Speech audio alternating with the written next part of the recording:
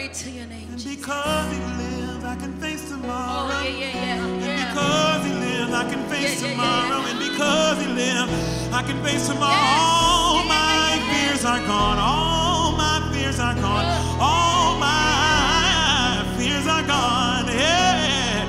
Because he lives, yeah. Because he lives, yeah. Because he lives, yeah. Oh, because I know who holds tomorrow. Because I know who holds tomorrow. Yeah. Life is worth living. The race is worth running. The press is worth pressing. The fight is worth fighting. Because I know, I said, I know that, I know that, I know that, I know that, I know that, I know that, I know that, I know that, I know that, I know that, I know that, I know that, I know that, I know that, I know that, I know, I know, and we know, and we know, and we know, and we know, and we know. Romans 8:28 says we know, and we know, and we know, and we know, and we know, and we know. There's no uncertainty, there's no second guessing, there's no ifs, ands, or buts about it. And we know all things are working together for good. Yeah. And we know. Yeah. There's no question about it. There's no question about it. In spite of what it looks like, we walk by faith and not by sight.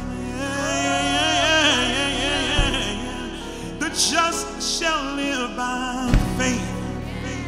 And without faith, it's impossible to please God. Yeah. Oh.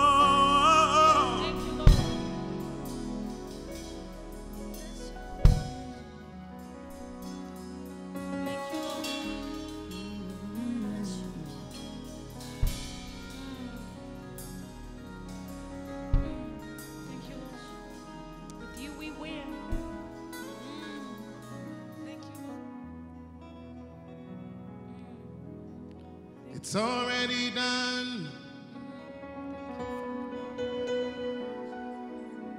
It's already done.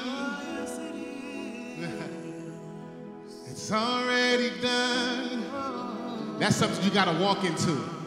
It's already done. Come on, y'all. Come on. It's already done. Hey, come on. It's already done. It's already done. It's already done. Oh, it's already done. Already done. Already done. Already done. It's already done. It's already done. Oh, it's already done. Yeah, it's already done. And it's already done. Sing, it's already done. And it's already done. It's already done. And it's already done. It's already done. Yes. It's already done. It's already done. 'Cause if you did it before, God, you can do it again. Same God right now. Hey, same God back then. 'Cause if you did it before, you can do it again. Same God right now. Same God back then. Hallelujah.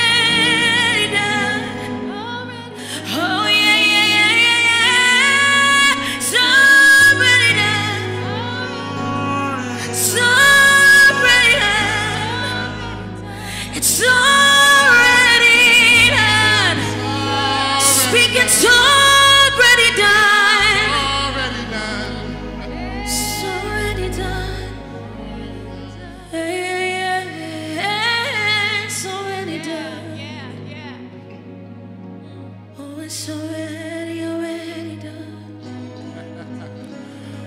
Oh, it's already done. All over the earth, it's already done.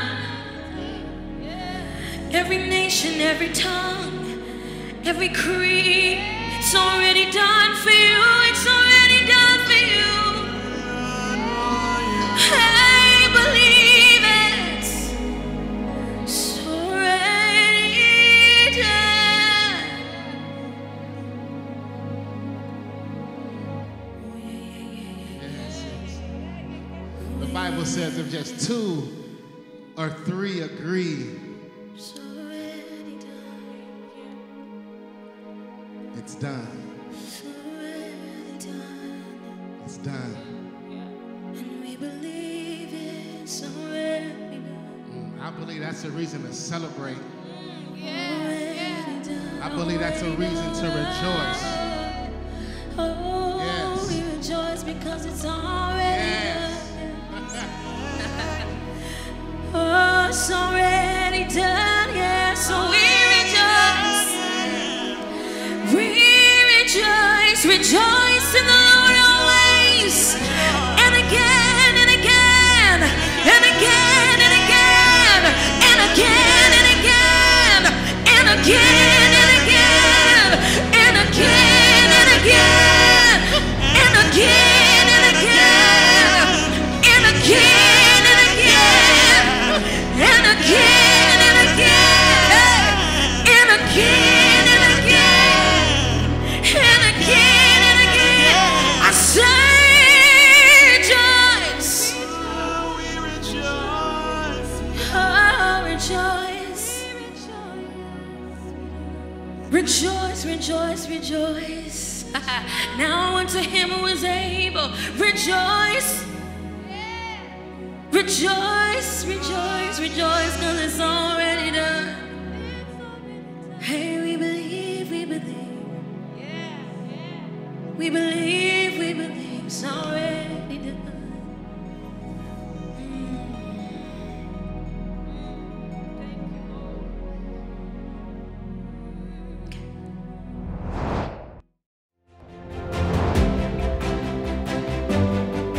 Hey everybody, it's Pastor Melva. We are at the Fresenius Clinic where one of our members, Kenyatta Rome, works, and she informed us that there was a group of people here. This is the clinic where they bring all of the individuals who have tested positive for COVID-19.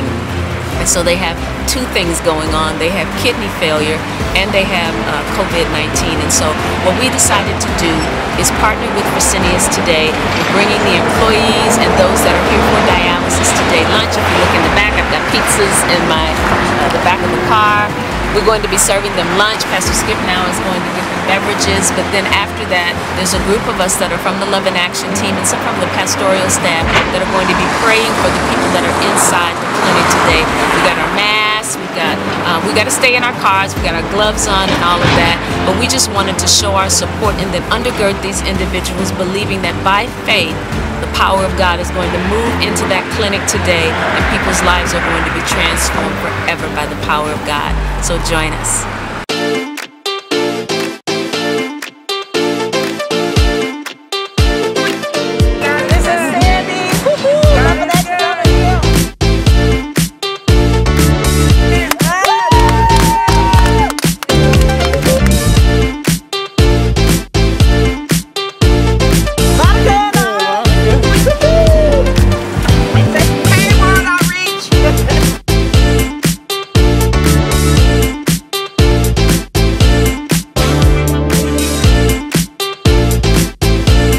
Well, thank you so much for praying for us. This is my amazing team who's coming out here every single day to take care of our patients. We thank you for your prayers, and we love you and honor you, and we thank God. Hey World Outreach family, we're out here in the community. This is Pastor Yolanda under this mask. It's an honor to be here today. We are at Fresenius Dialysis Clinic. These are the nurses and the staff that we'll be praying for today. And over here is one of the other staff members, and we're going to be praying for the patients. Woohoo! Come on out here! Yay!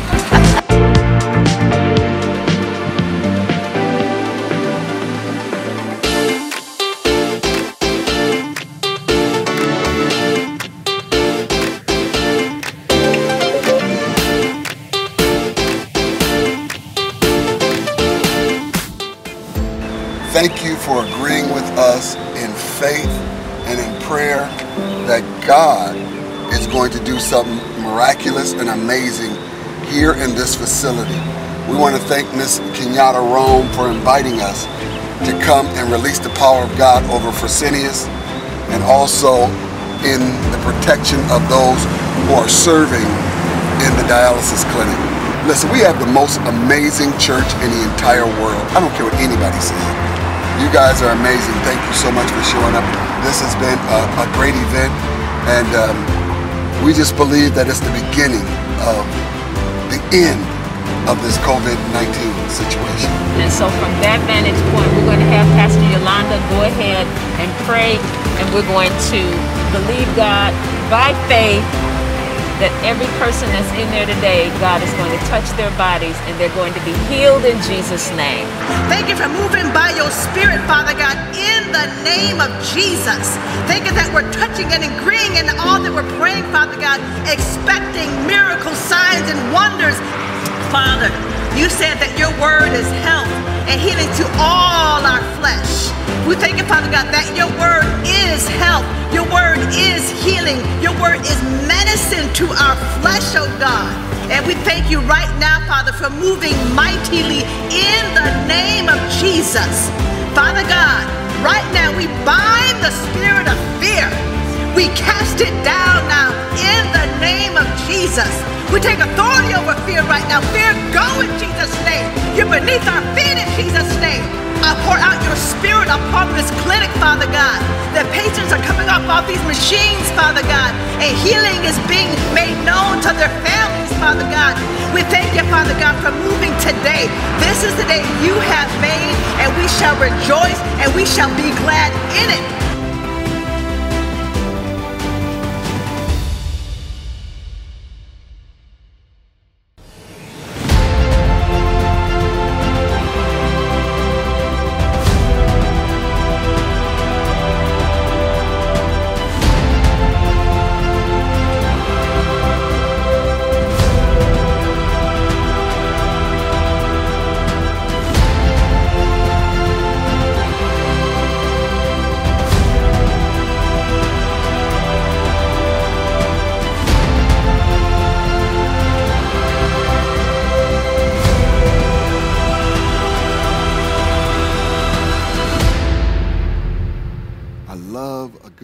Session. It always sets us up to receive the word of God.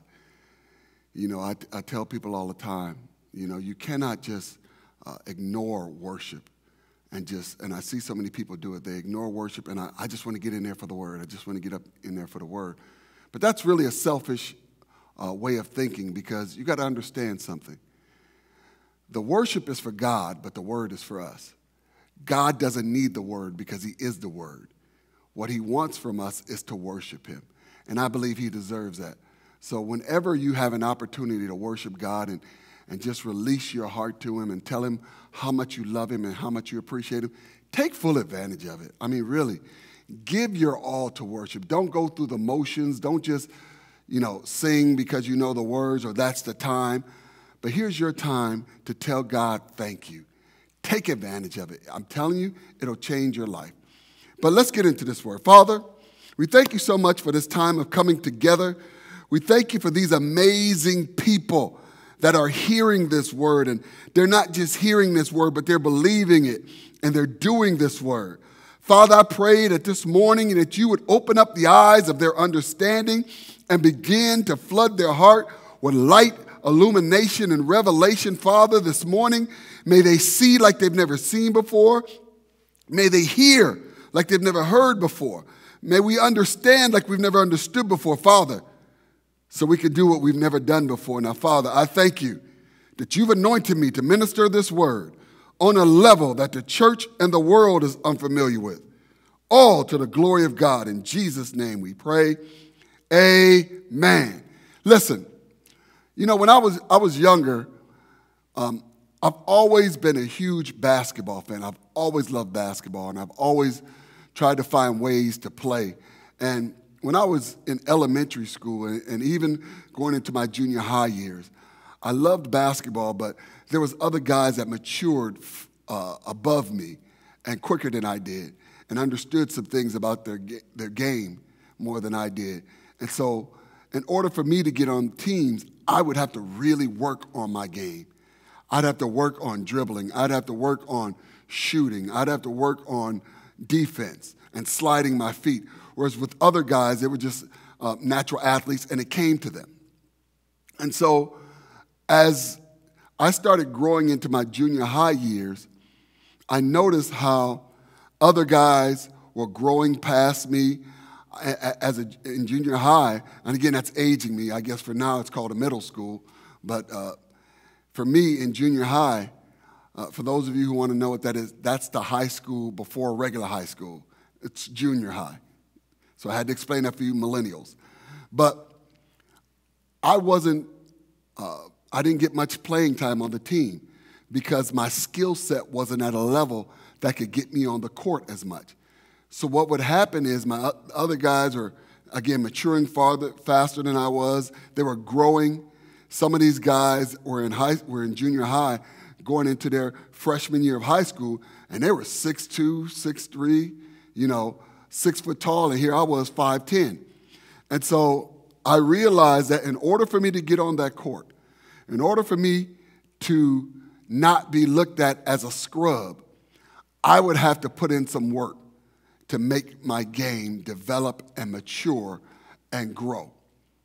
And so what I had to do was I would work on my game. I remember doing the little things, like I would be in bed or laying in my bed, and I would just look up at the ceiling, and I'd have my basketball in my hand, and I would just lay on my bed and reach up and shoot, work on my form.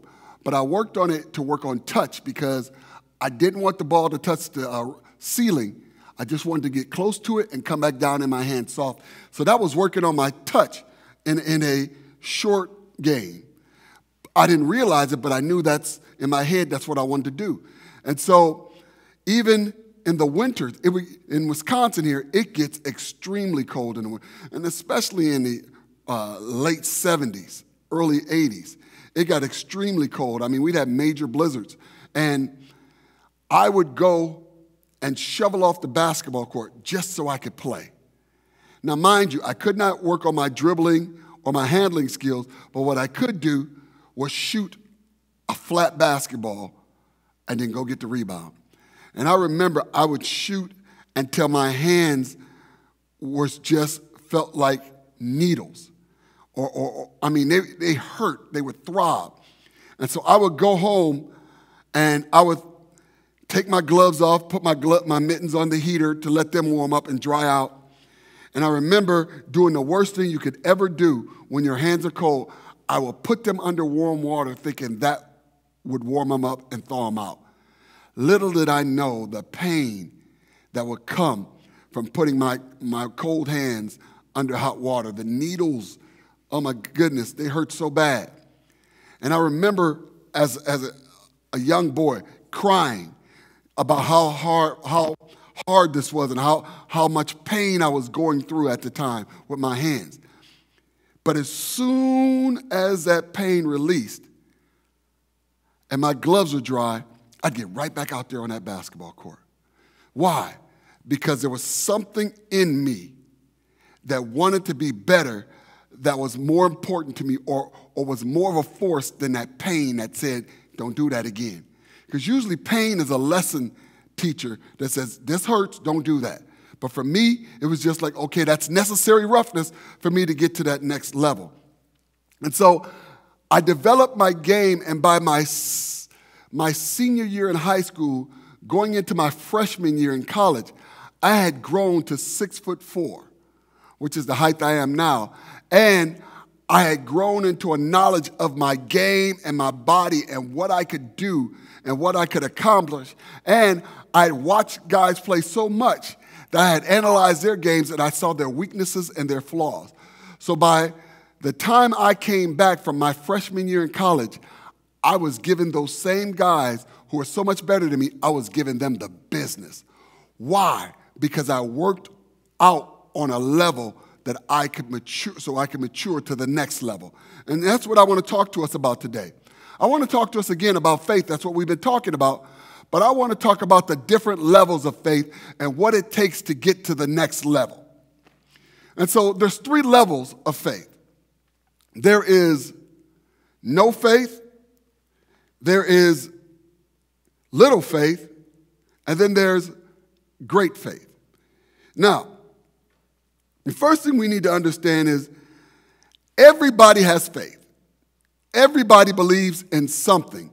Over in Romans chapter 12, verse 3 in the New King James, it says this: "For I say through the grace given to me, to everyone who is among you, not to think of himself more highly than he ought to think, but to think soberly, as God has dealt to each one the measure of faith."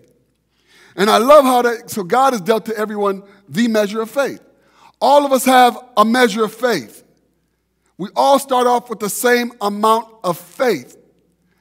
And what God expects us to do is just like I did with my basketball game, worked on it, developed it, got it stronger, matured in it, learned how to skillfully handle it so I could get to that next level.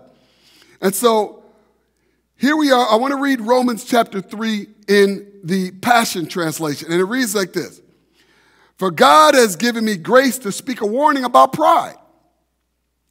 I would ask each of you to be emptied of self-promotion and not create a false image of your importance.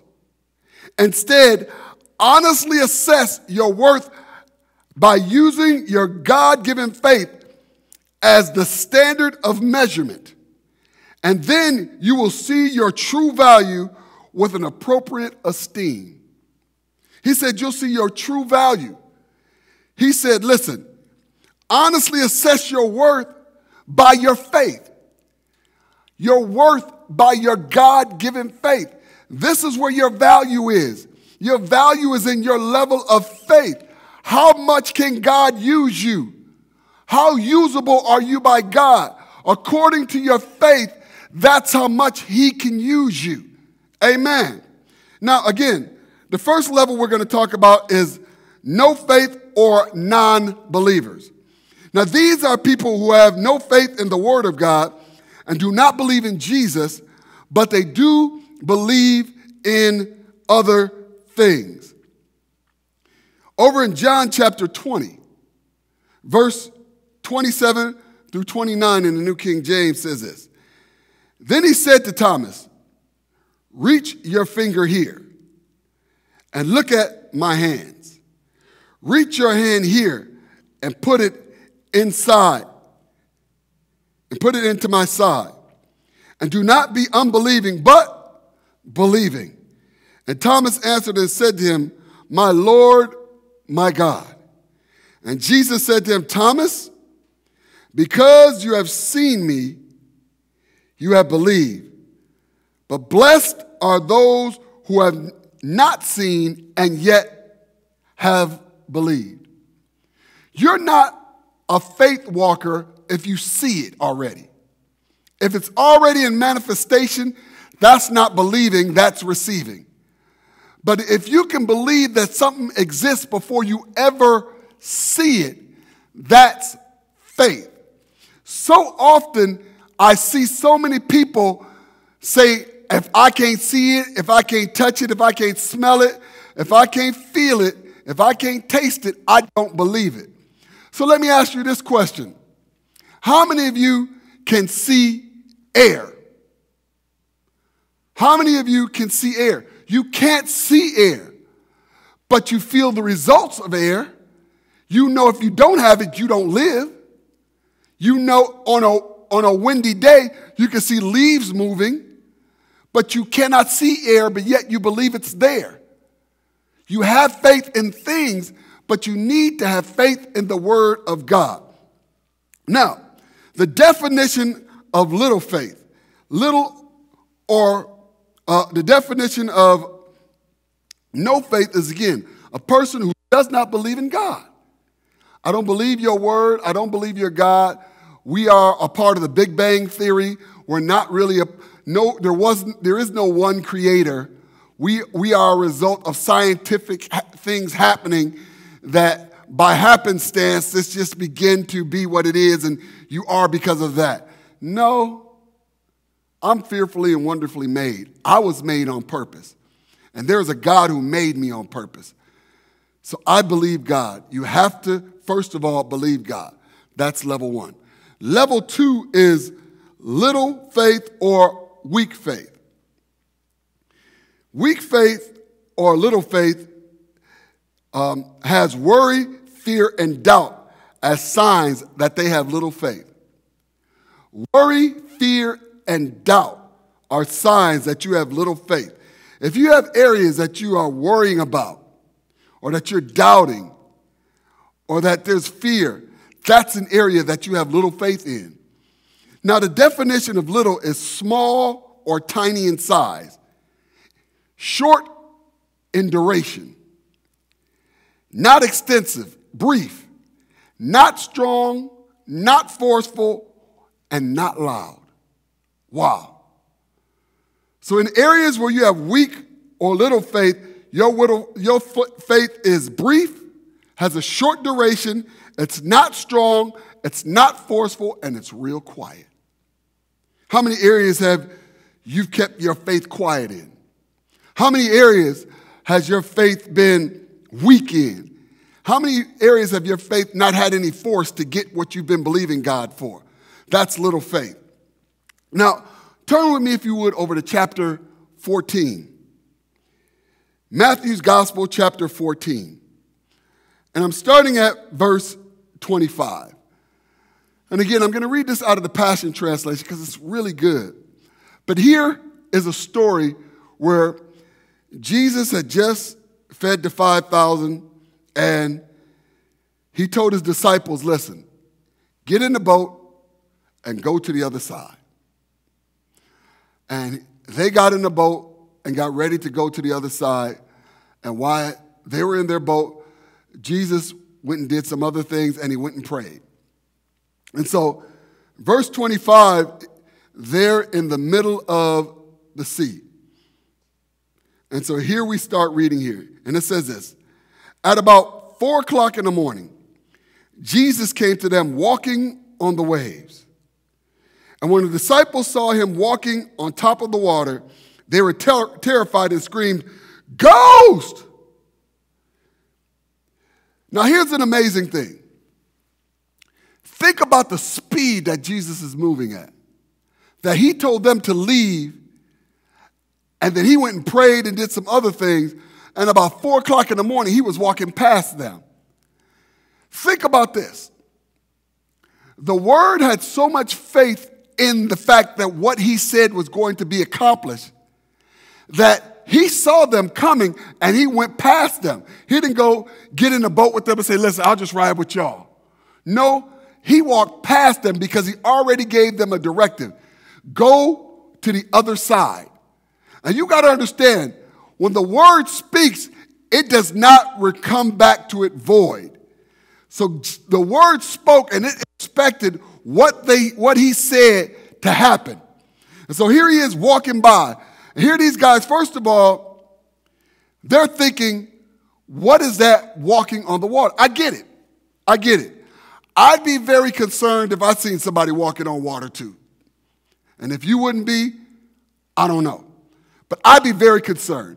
And so here they are, they're looking at Jesus walking on the water, and it says he walked on the waves.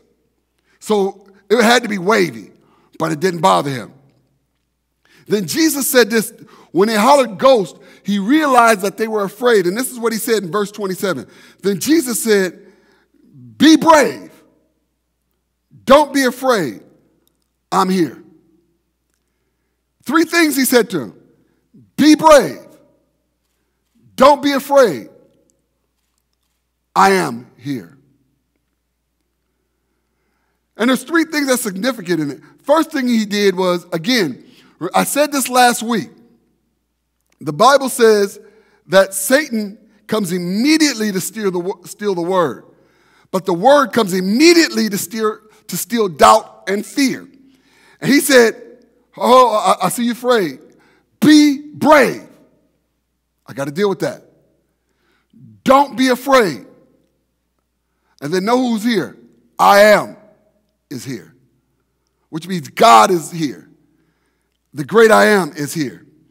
And Peter shouted out, Lord, if it is really you, then have me join you on the water. Come and join me, Jesus replied. So Peter stepped out on the water and began to walk towards Jesus. Now there's two different scenarios that I've heard people preach on concerning that. One is the faith of Peter to walk out there on the waves. And we've heard about that. But the other thing I look at is Jesus will even allow you, the word will even allow you, if you talk to him. He gave him a directive, but he allowed him to change it to come to the word. I want to come to where you are, word. I want to come to where you are. And he allowed him to run an audible on his directive, which was go to the other side. Now, there was three faiths in action here. There was the faith of Jesus, who allowed or gave enough power for him to walk on the water the same way Jesus did. There was a faith of Peter to say, I want to come. And then here's the other faith that was there, and people don't realize. The faith to stay the course was there with the other disciples who said, I'm not going out there. He said, go to the other side. That's what I'm doing. So the faith to stay the course was also right there. They did not get out that boat. They stayed and plugged in and said, come hell or high water, we're getting to the other side. I don't care how bad the storm is. We believe. The word said, go to the other side. He didn't say it was going to be easy. He didn't say it was going to be light. He didn't say it was going to be smooth. But he did say you were going to get to the other side. And that's the thing that you have to realize. People of little faith, they don't make it to the other side because circumstances and situations hit them and immediately doubt comes in. You have to stay your course. You have to get to that other side by believing, here's a storm, but I have the faith to get to the other side. Amen. And so, verse 30 says this. But let me go back to 29. Jesus told him, come join me, Jesus replied. So Peter stepped out onto the water and began to walk towards Jesus. And when he realized how high the waves were, he became frightened and started to sink. Save me, Lord, he cried out. Isn't it amazing that he still had enough sense to understand all I got to do is cry out and he'll help me. He had enough sense to understand all I got to do is cry out and he'll help me. Romans chapter 10, verse 13 says, for whoever calls on the name of the Lord shall be saved. Wow. Whoever calls on the name of the Lord shall be saved. He understood that. And so here, let's keep reading. Verse 31, Jesus immediately, say immediately, he immediately stretched out his hand, lifted him up and said, what little faith you have. Why would you let doubt win? Oh, that's so good. He said, what little faith you have. Why would you let doubt win? Listen, doubt beats little faith. Doubt beats little faith. He said, what little faith you have. When you got hit, you were walking on the word of my saying you could come. You were walking on that. But when you saw, hey, I'm doing something beyond the norm. I'm doing something that nobody else is doing, that nobody else has ever done before. I'm being a pioneer in where I'm going right now. And it's scary. It's unfamiliar. And when I look at where I am and my circumstance and my situation, I stop looking at the word. I look at me and where I am, and I lose focus and I lose faith. Doubt comes in and wins over my little faith. Jesus. And the Bible says, and the very moment they both stepped into the boat, and the raging wind ceased. Jesus understood, y'all not ready to be without me. Y'all not ready to be without me. I got to get back here with you. I thought your faith was more mature, that I didn't have to walk with you every step of the way, that you could believe what I told you, hear what I told you, believe what I told you, and do it until I return.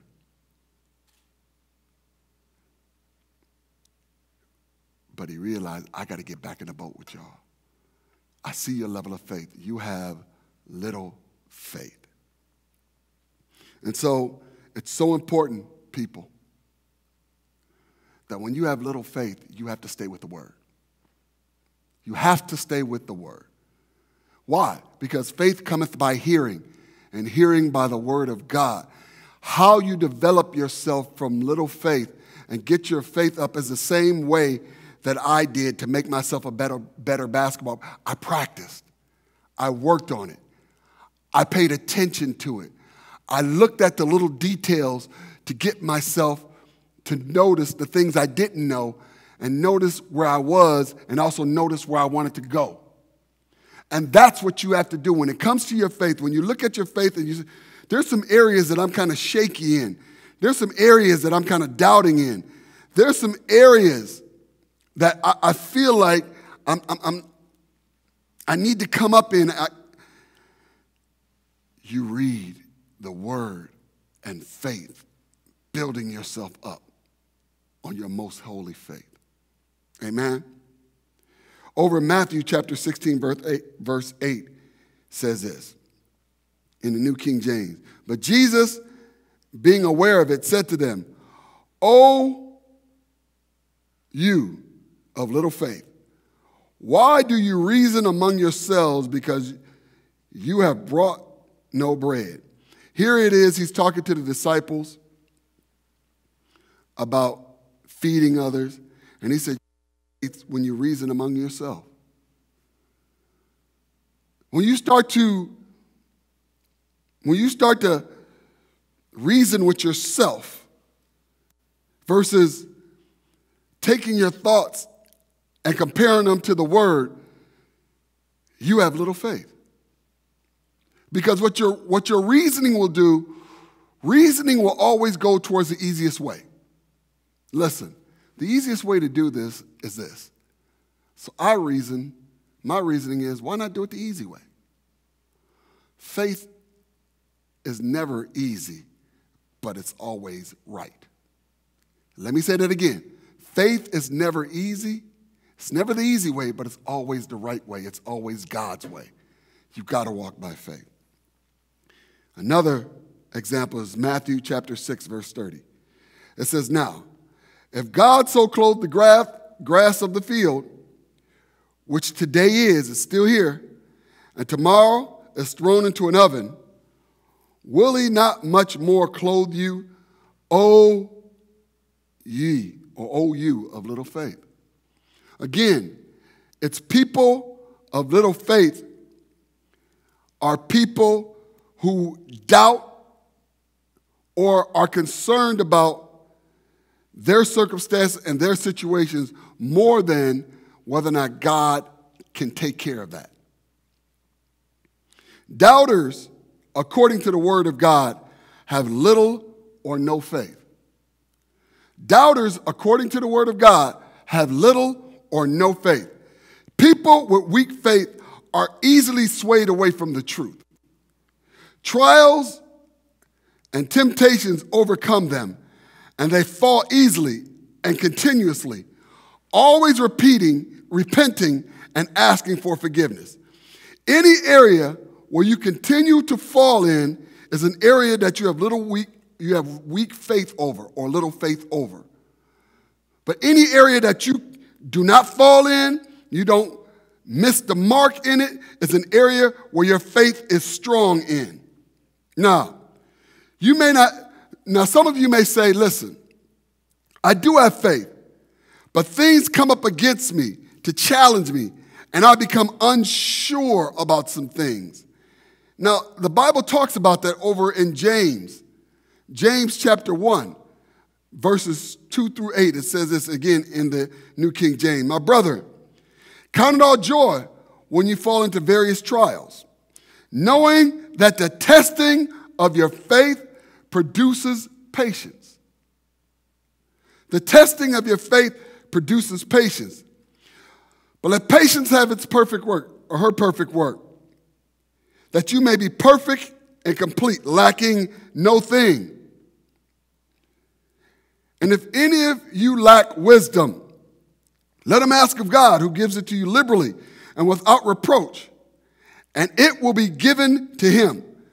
But let him ask how? In faith. Let him ask in what? In faith, with no doubting. For he who doubts is like a wave of the sea, driven and tossed by the wind. We just talked about that. For let not that man suppose that he will receive anything from the Lord. He is double-minded. He's a double-minded man, and he's unstable in all his ways. No, he's unstable in some. All his ways. No, he's unstable in most. All his ways. When you have a mind that is, I'm good sometimes and I'm bad other times, that's double-minded, that's a wavering mind, and you're unstable in all your ways. And God said, a man who doubts, he will receive nothing from God, nothing. You got to stay at a place of consistently believing God, consistently trusting God, hearing his word, receiving his word, believing his word, and holding on to his word. You have to do that. And then let me say this, and only say what his word says. Don't say anything opposite of the word. If you want the results of his word, only say what his word says. Don't say anything other than what has God said about that. What has God already declared? What has he already decreed? What has he already done concerning that? Believe that, and I'm only saying what God has already said. Confession means to repeat and agree with what's already been said. And that's what God has said. Make a confession. The Bible says, hold fast to your confession of faith. Hold on to it. Don't let it go. Now, I want to read that same passage in the Passion Translation.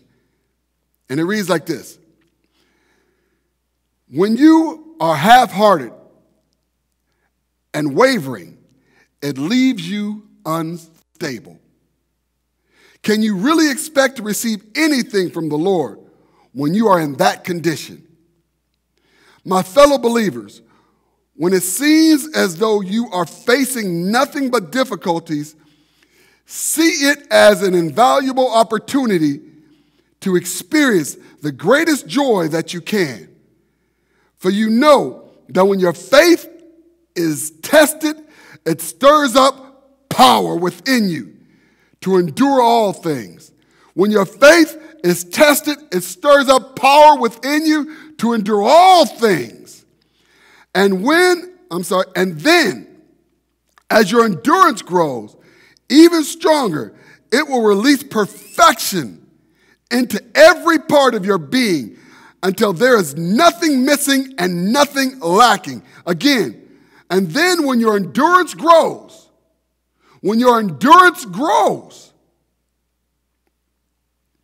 even stronger, it will release perfection into every part of your being until there is nothing missing and nothing lacking. And if anyone longs to be wise, ask God for wisdom and he will give it. He won't see your lack of wisdom as an opportunity to scold you over your failures, but he will overwhelm your failures with generous grace. Just make sure you ask, empowered by confident faith, without doubting that you will receive. For the ambivalent person believes 1 minute and doubts the next. Being undecided makes you become like a rough sea, driven and tossed by the wind. You're up 1 minute and tossed down the next. He said, listen to me, y'all. Being in a wavering condition, he said, do you think that condition makes you feel like you should receive anything from God? Well, God, I believe you sometimes and I don't other times. That's little faith. He said, don't believe you'll receive anything. Just build your faith up so you can believe you receive every time. Now let's look at another scenario. Let's look at what God said about Abraham receiving the promises, being the father of many nations.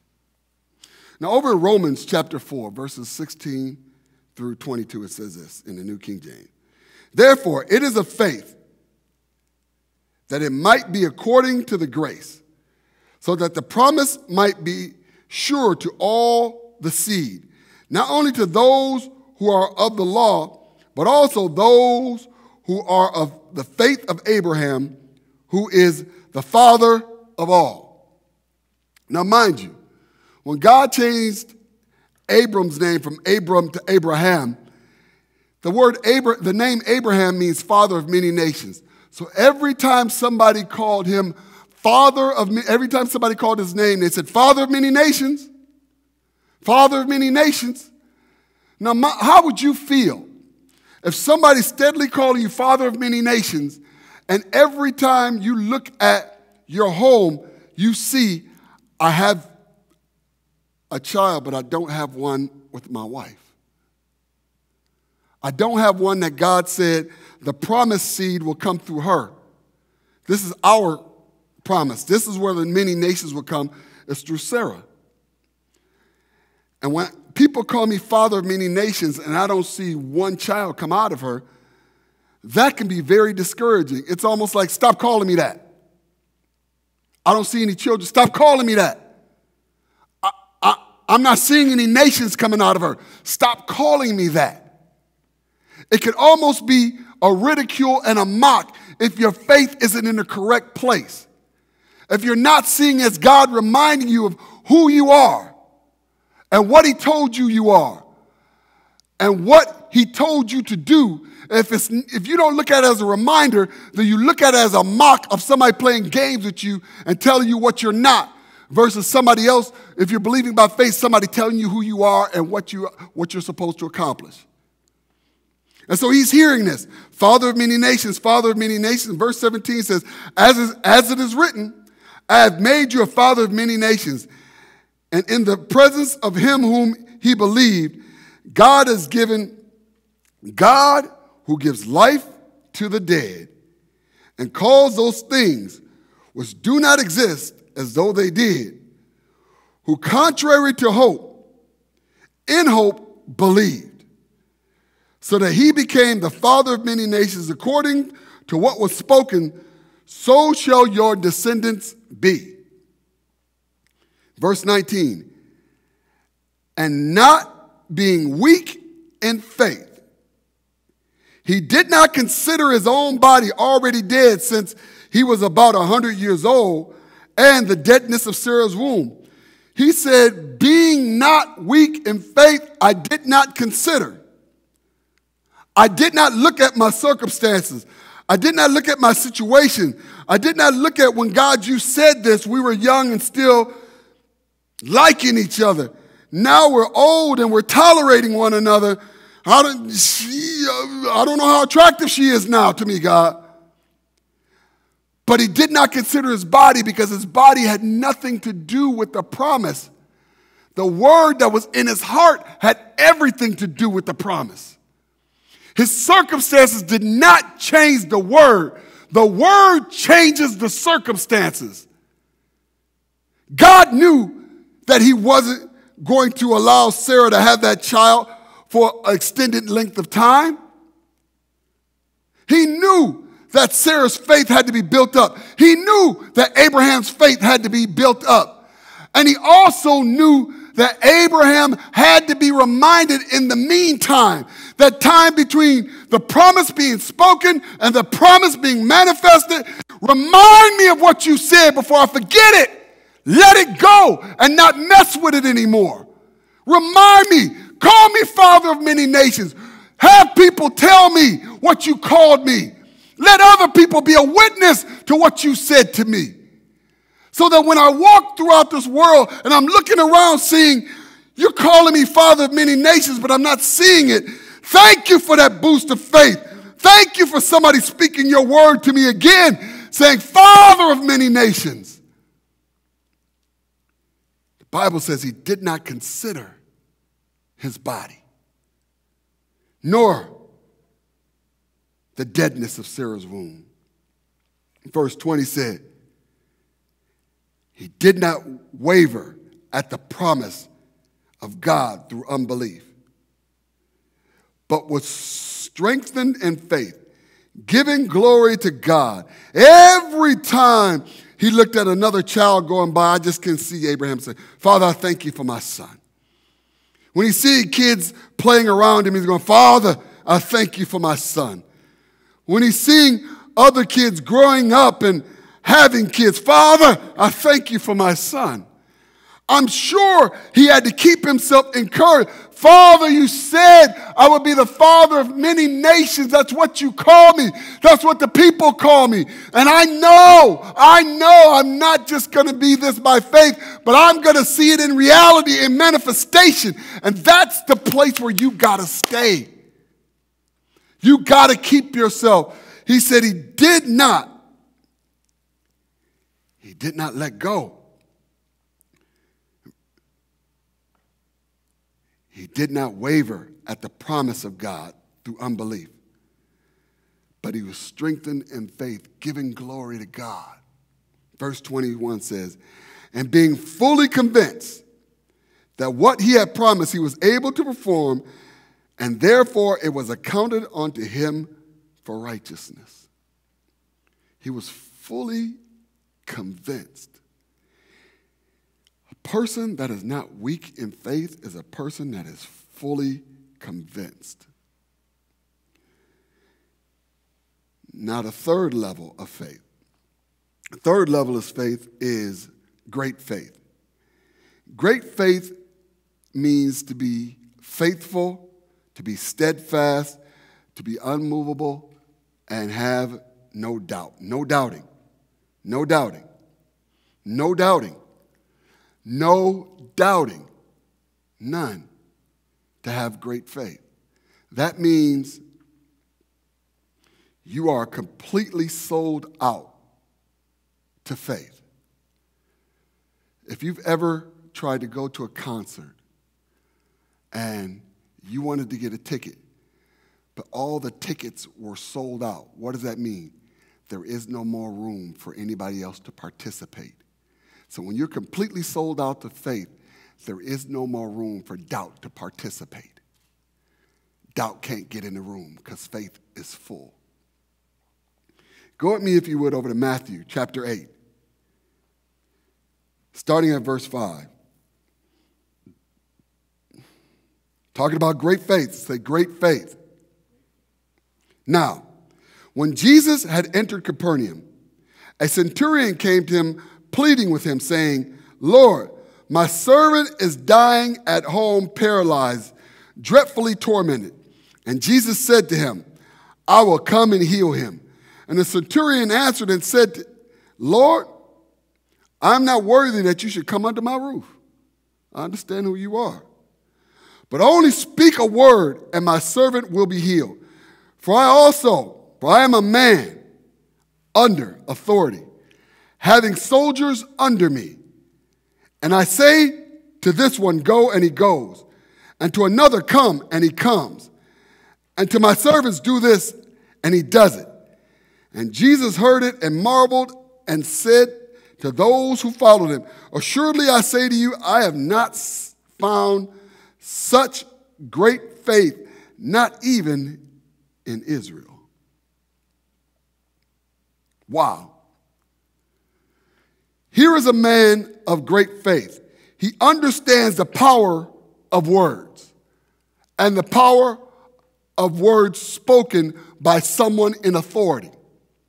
He said this, listen, I understand how this works.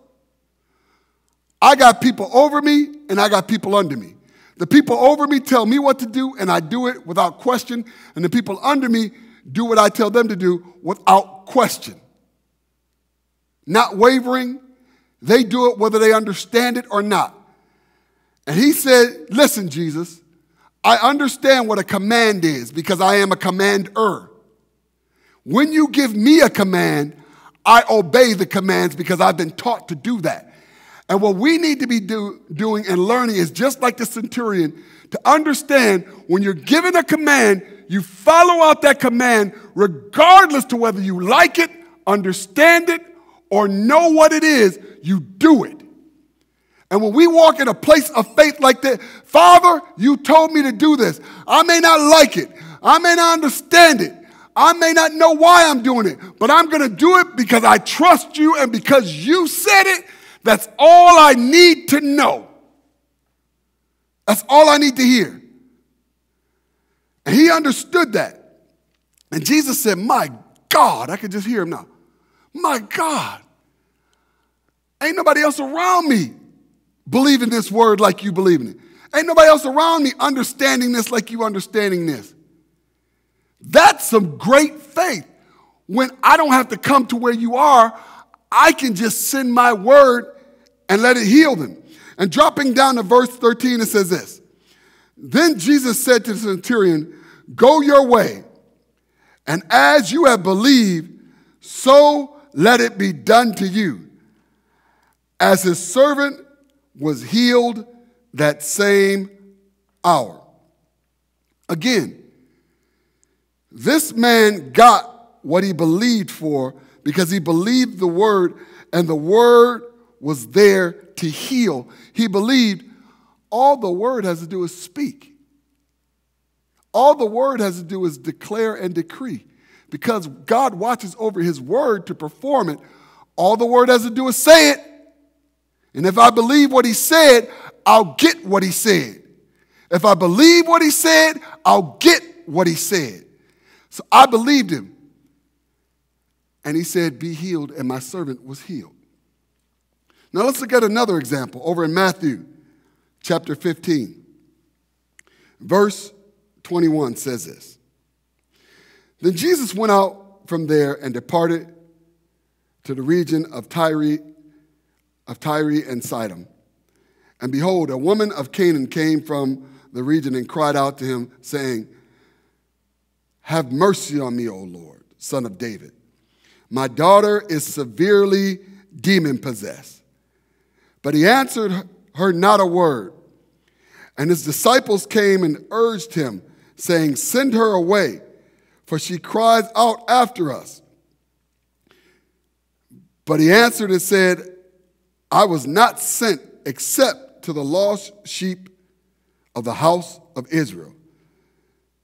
Then she came and worshiped him, saying, Lord, help me. But he answered and said, it is not good to take the children's bread and throw it to little dogs. Woo! And she said, yes, Lord. Yet even the little dogs eat crumbs which fall from the master's table. And Jesus answered, oh, woman, great is your faith. Let it be to you as you desire. And her daughter was healed from that very hour. Listen to what kind of faith this woman had. This woman, first of all, went to some place she wasn't supposed to be. He said, listen, I ain't called to y'all. I'm called to this certain amount of people right now at this time. She said, I get it. I get it. but I know you got what I need. So I'm going to push past where people feel like I shouldn't be to get what I need. And so here we go again. So she cried out even more. She said, listen, first I cried out to him, now I'm worshiping you. You're amazing, and I know you can do this. And at first, when she first cried out, the word was silent. How many times have you been looking and crying out to God, and God was silent? He was just silent. You didn't hear anything. I didn't get an answer on that. That's where your faith has to be at a place where you'll stick with it until you hear from God. And so this woman said, okay, now I'm coming to worship you. And then when she worshiped him, she got called a dog. She got called a dog. She said, listen, I can't give meat to the dogs. She said, wait, let me help you understand something. I don't care what you call me, but even dogs get crumbs. She didn't even care about the disrespect. Some of you can't get past disrespect to get the blessing or the manifestation of what you want because you've been disrespected. And disrespect leads to offense. Don't nobody need you like that, Jesus, calling people dogs. What you think? Who you think you are? I'm the one that can heal you. I am a healer. I am the healer. Now, there's a way you can come to me. You can get up in your pride and go, you don't talk to me like that, or you can stay humble. Stay at a place where you can still receive. And when Jesus thought saw that she still could receive and still stayed in a place of humility and never disrespected his position, he said to her, "Oh, woman, great is your faith." He recognized it. She had enough faith that would not deter her, regardless to what was said about her, regardless to how she felt, because I'm sure she felt disrespected. But what was more important, her standing up for her disrespect or her daughter being healed? People of great faith stay focused on the task, not the problems along the road to the finish line. If you ever run track, if you've ever seen people run track, they don't look at hurdles as a problem. They look at hurdles as a part of the race. They get over them and they keep it moving. And when you are at a place of great faith, hurdles, you just get over them and you keep it moving. You don't get stuck at a hurdle. You get over it and you keep it moving. She got over it and kept it moving. And Jesus said, listen, oh, woman of great faith, go your way. What you desire, your daughter is being healed this very hour. This very hour, y'all. Don't get caught up on what people are saying while you're going through, while you're walking in faith, while you're believing in faith. Don't get caught up on people saying you dumb for doing that. Why are you doing it? Don't take all that. Don't get caught up with that. Those are hurdles that you just got to get over and keep running your race. Keep it moving. Keep it moving. That very same hour, we have to keep ourselves at a place, y'all. If you want great faith takes a great amount of time spent in and with the Word. I'm sure this woman had a level of faith anyway that she was willing to go up to him. She understood, hey, that's a healer. Rumors have been going around that he's healing, and I know he can do this thing. I've heard about what he did with the centurion's servant. I've heard about some other healings he's done. And so I believe he could do the same for me. Now, I don't know what their circumstances were. Maybe she was so ignorant of the process that she thought this was what happens before you get what you need. Sometimes you need to be ignorant of the process because so many people can tell you, See, I went through this, and then I went through that, and then I had to do this, and then I had to do that. When that may not be the way God wants you to get what you need or what you're believing him for. That was their process. That may not be your process. They may have gotten it easy, but God may be trying to strengthen and build your faith for not just this that you're going after, but what he knows you're going to need to go after beyond this. That I may need to strengthen your faith in this moment so that when you go after that thing in the next moment, it'll be easy. So don't trip if the way you're going through it and the way you're getting to the promise isn't the same way everybody else is going through around you. Just believe God. Stay your course, like I said last week. Great faith. Know that there's hurdles coming, but know that I'm spending the time that I need to with the word. Him changing my heart. Him filling my heart. Faith coming and coming and coming so that when it's time for me to use my faith, I have it. Understand this. If you stay full of faith, you'll never have to get in faith. If you stay at a place of being fed and full of faith, you'll never have to get yourself at a place of building yourself up so you'll have it already. You'll already be built up. You'll be ready for it before it ever comes. Stay at that place of faith. Now, Abraham had to be at a place when he was dealing with the deadness of Sarah's womb that he had to be being fully convinced. And that's the place where I believe God wants us to get, y'all, and stay. We got to be fully convinced that God's word works regardless to the amount of time it takes, regardless to how many people come, how many people go, how many jobs I lose or get, regardless to how many homes I lose or gain, regardless to my finances or my body. God's word works. And I believe God's word over any circumstance, situation, problem, any of that. I believe God's word. And when you stay at a place where you are fully convinced, I'm not partially convinced, I'm not sort of convinced, I'm not mostly convinced, I am fully convinced.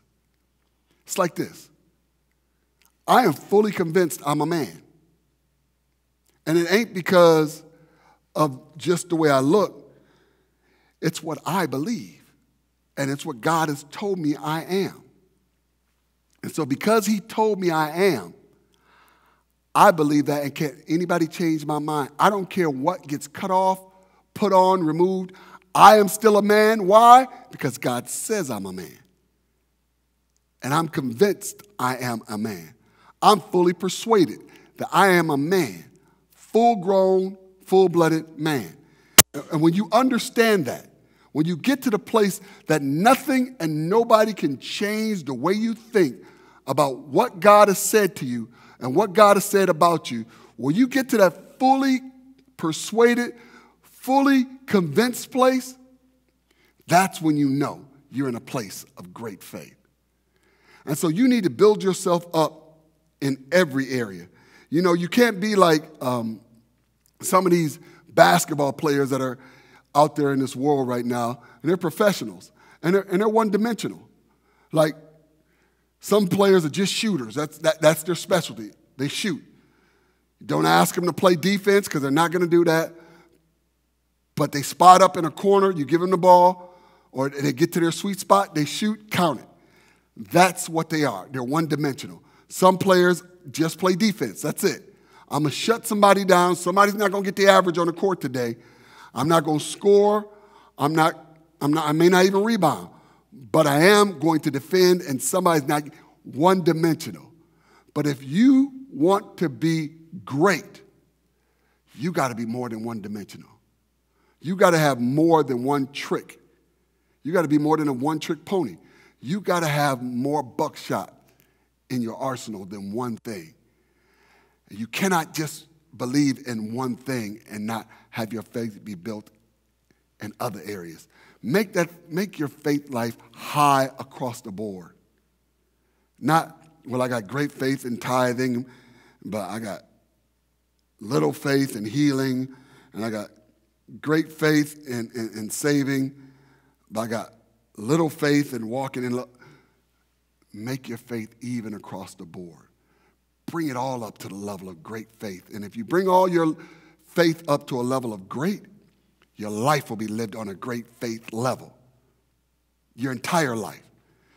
Physically, mentally, emotionally, spiritually, financially. All of it on the same level. And so I'm just looking forward to what God is going to do. So this is what I need you to do. This week, evaluate yourself. Look at your life. Look and see if there's areas that you've been doubting, that you're wavering in some areas. The areas where your faith hasn't gotten you steadfast and unmovable, where you're not secure and firm. Build yourself up in that area so you can be secure and firm. Get yourself up to a strong, immovable, able to move mountains faith. But that comes from spending time in the Word. But you do that self-evaluation. Check and see where you are. Because only you know where you are.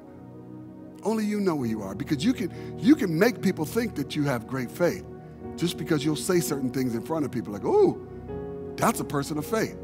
But in reality, you are trembling in your boots. In reality, you don't believe what you said. You just believed it because at the time you needed to make people think you were more mature than what you really are. But check yourself out. Check yourself out. See where you are. And I'm telling you, once you recognize and do that self-evaluation and you begin to figure out, this is where I need to work on my faith game at. This is where I need to work on my faith game. This is where I need to come up. When I was working on my game, I was working on sliding drills, on how to be a better defender. I was working on rebounding, on how to go get rebounds. I was working on timing, on how to block shots, and working on timing, on how to catch rebounds off the rim and dunk them back in. I was working on the proper technique of shooting my jump, working on all that. Working on making myself not reach so I could get fouls. I was working on that.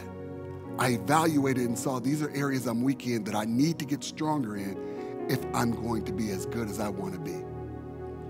And I did that and achieved it. Build your faith up. And no good thing will be withheld from you. Abraham's faith was accounted to him for righteousness, which means because he believed God, he was in right standings with God. You want to stay in right standings with God? And you want to be the father of many, whatever it is, or the mother of many, whatever you believe in God for? Keep your faith in God and His Word. Amen? Listen, thank you for hanging out with us. Thank you for helping us get this word out. Thank you for sharing it and hosting all the watch parties that the people have been hosting. I'm telling you, if we get this faith out there and get it going viral, it will change this whole situation we're in and your whole situation a whole lot sooner. But what I want to do is pray for you right now. If you're here and you're under the sound of my voice and you've never made Jesus the Lord of your life, I want to give you the opportunity. Again, the Bible says, whoever shall call on the name of the Lord shall be saved. And so you don't have to be in a church building to be saved. You can get saved right there in your bed, right there on your couch, right there at your breakfast table, wherever you are this morning. You can give your life to Christ and change. Go from eternal darkness to eternal life and light. Repeat these words after me. Bow your head and close your eyes. Father, you said in your word that, Lord Jesus, if I confess you with my mouth and believe in my heart that you died on the cross for my sins, that I will be saved. So I confess you today. And I ask you to come into my heart and be Lord of my life. Open up the eyes of my understanding and let me see who I really am in you. No more cloudy thinking and cloudy seeing, Father. May I see clearly what you see in me. May I see fully what you see in me. May I believe wholly what you believe about me. And so, Father, I ask today that you would send me to a ministry that would help me develop in my walk with you and my knowledge of you. I need to know so much more of you, Father. I want to know so much more about you. Help me. I receive salvation today, but I'm not staying here. I want to know more. So I thank you for this. In Jesus' name I pray, amen. Listen, if you said that prayer and you want to stay connected with World Outreach, we would love to help you get along the path that God has prepared for you. So the number you can call to our office is on the screen right now, or you can go to our website, worldoutreachbtc.org, and leave some information, and we'll get back to you. We want to help you get to that place of great faith. Now, all the great faith people, make some noise. All right, listen. Here's where you can help get this gospel out. We need to get this word out to more people. It's not just your sharing, but it's your sharing of your resources to help us get this out. We're trying to get it on every platform we can get it on. We know that if we can get people believing in God and increasing his kingdom, we know that things will change. And so help us.